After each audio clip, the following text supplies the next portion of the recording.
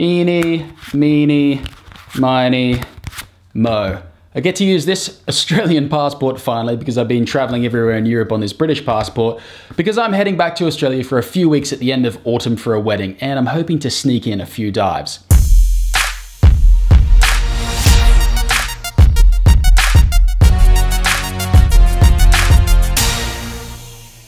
It will have been about 2.5 years since I've dived in Australia when I get there, and I was looking at some of my old footage at the same time of year to remind myself of what I might come across, what fish were around, and I remembered this reef trip that we did, and it was awesome. Snuck up for a bit of a day trip. Forecast is not too bad, 10 to 15 this morning, dropping out 10 knots this afternoon, so hopefully we're going to get out, and our aim for the day is to pick up some nice big red fish, hopefully some largemouth nanny guys from Red Emperor. It's looking like it's going to be a cracker day. It's nice and glassy in here, ready to get outside. We're at 1770. It's going to be good fun.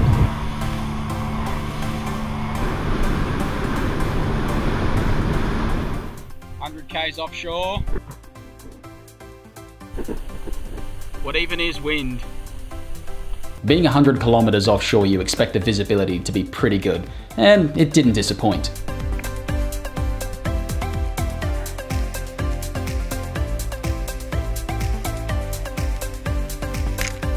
The first fish to hit the esky for me was this delicious Maori Cod. If you sit coral trout fillets next to a Maori Cod fillet, you'll have a very difficult time telling them apart. How good's my shot placement, Adsy? There were plenty of small Red Emperor around, and Tim, he can sniff out them out. I swear he's just got this nose that finds red fish, and of course he found a good one. Beautiful colours. On the bottom it was white and red, but come to the surface it just comes out with a beautiful red colours. We'd already decided at the start of this trip to try and focus our attention on other reef species, not just the usual coral trout that cop a flogging every time spearos go to the reef.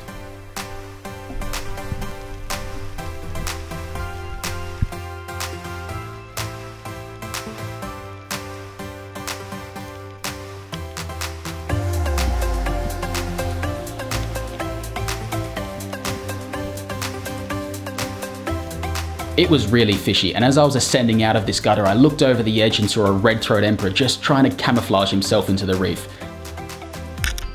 Not camo enough. Not only are red-throat emperor visually stunning, they are magnificent on the plate. The sound of the shot must have roused the attention of this mackerel, but not quite enough to come close enough for a shot. So Tim tells me to put the red-throat back down in hopes that it'll act as a giant flasher or a lure for this mackerel, and it certainly did.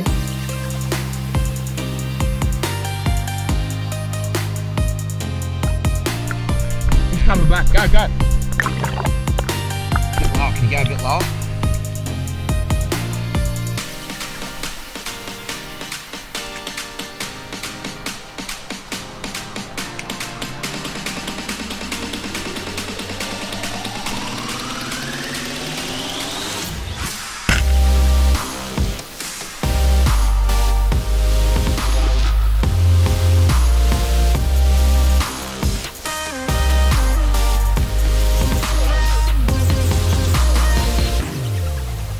I was stoked to get both these fish in the esky.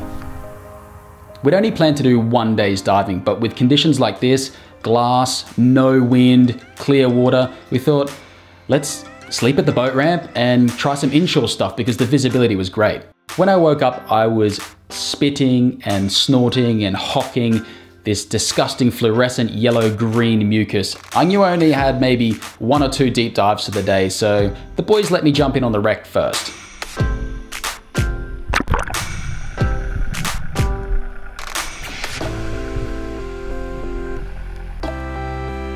As the barracuda parted like a curtain, I could see the telltale angelic wings of the Red Emperor.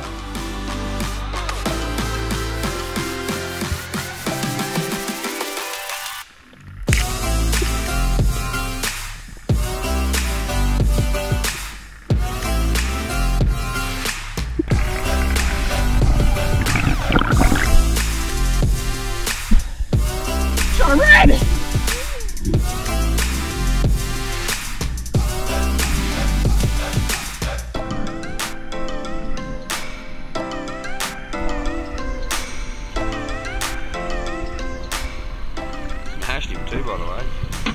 As Tim always likes to do when we're in remote areas, he sounds around for hours and finds gold mines like this wonky hole. And I don't know why, but he gave Josh the first dive.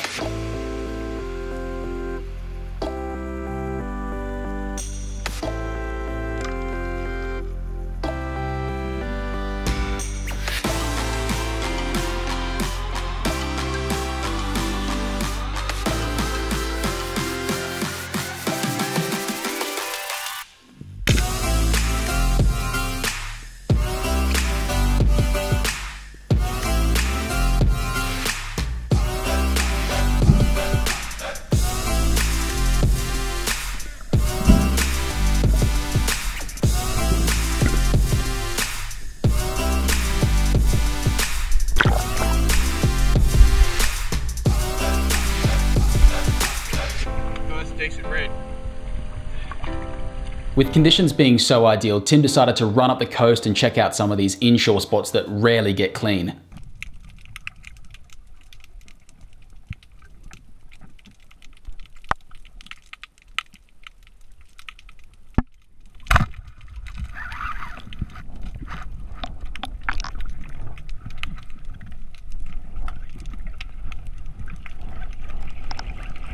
Get that anchor down. Going off its tits. Oi boys, big black Jew and fingers and largies and reds and every other thing, not reds, barra everywhere. To say Tim was excited is a touch of an understatement. As you can imagine, I threw that anchor in the water pretty damn quickly. I wanted to get a black Jew of my own.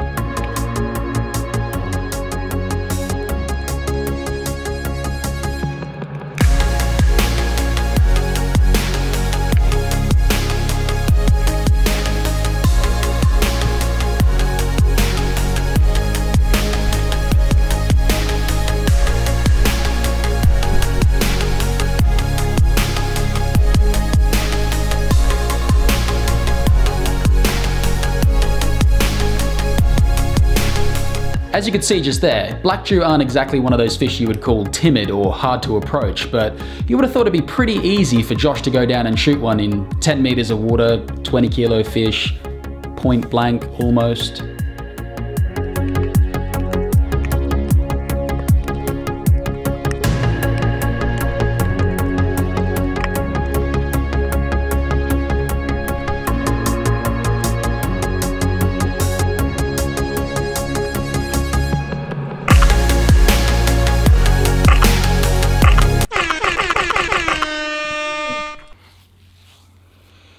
That actually just happened.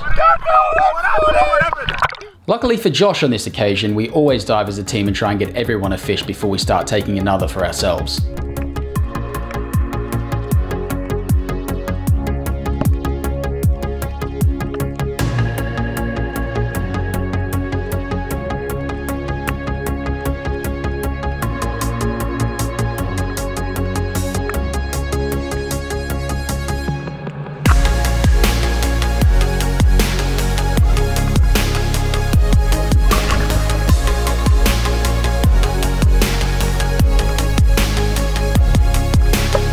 You may have noticed when I shot my black Jew that there were half a dozen barramundi swimming around with it. I love to eat barramundi when you crumb them with panko crumbs, put them on a fresh brioche bun, alfalfa sprouts, cheese, Kewpie mayo. Ooh, damn, they are so good to eat. I had to take one.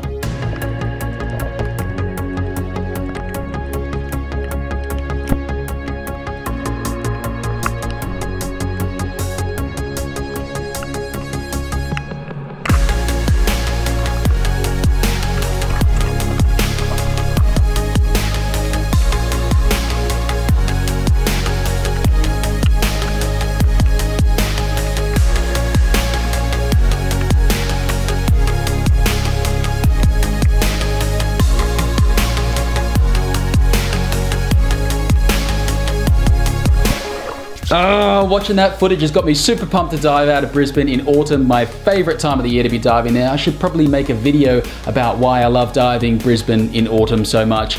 Comment below if you like this video, give it a thumbs up, it actually makes a difference. And if you haven't yet, be sure to subscribe and I'll see you on the next video.